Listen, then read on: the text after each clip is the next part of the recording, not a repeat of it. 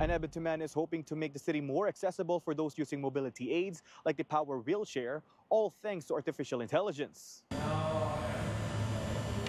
Arnie Andres has used a power wheelchair for over a decade after a car accident in 2015 added to his polio-related mobility challenges. The University of Alberta grad student says when he moved to Canada from the Philippines, he found it easier to get around, but says Canada is not perfect when it comes to accessibility.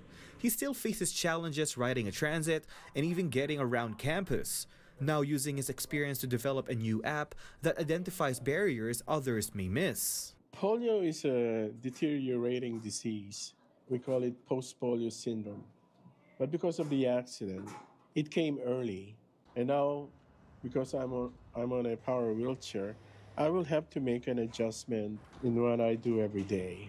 Atlas uses AI to scan pictures and videos to highlight barriers, like bumps or gaps, even able to help someone real-time using a GoPro during Edmonton's changing season. Look at this girl, struggling so much on a snow.